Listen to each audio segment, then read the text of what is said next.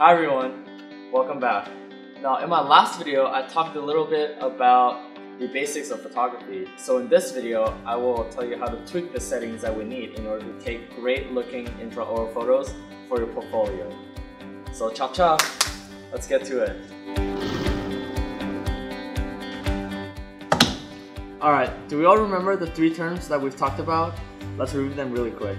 So 1, we have aperture, which defines the depth of field. And 2, we have shutter speed, which controls the motion blur.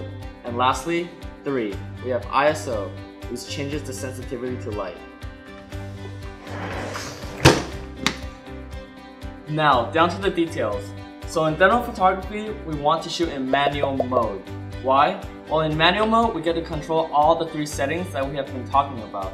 That way, all your pictures will look great and consistent across the board, which is what we want for your portfolio.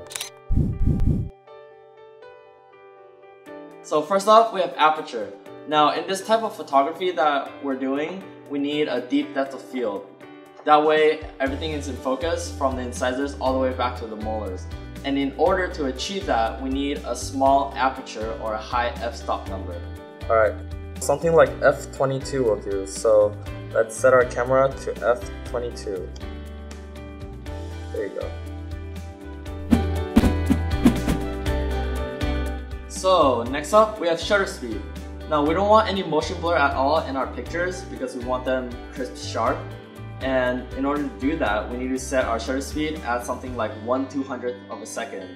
This way we can get rid of all the motion blur from shaky hands or from patient movements.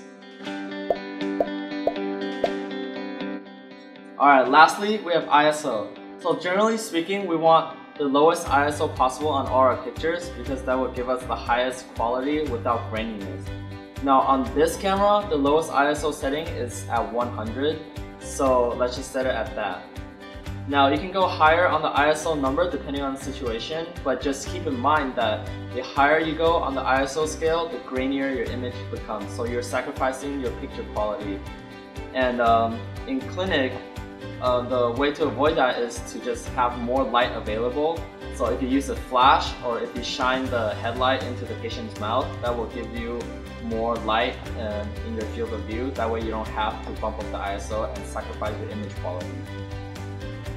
Now in summary, these are the three settings that you can start off with. Aperture at f22, shutter speed at 1/200th of a second, and ISO at 100. Now these settings may change depending on the situation, so what I encourage you to do is to just pick up your camera and start shooting, because that's the fastest way you'll learn. So as you can see, understanding the basics can really help with your photography and give you some really great professionally looking photos for you to add to your portfolio. Now once you've mastered the three settings that we've been talking about all this time, please come back and check out the 2 articles that I've attached in the description for this video. Now these 2 articles were written by other students who are more familiar with clinic, and they give some really neat tips and tricks for clinical photography that will bring your photos to the next level. Well, unfortunately my time is up, so thank you guys for watching. I really hope that this video has given you enough confidence for you to just pick up the camera and start shooting. And once again, my name is Anthony. It's been a pleasure. Thank you for watching, and I'll see you next time.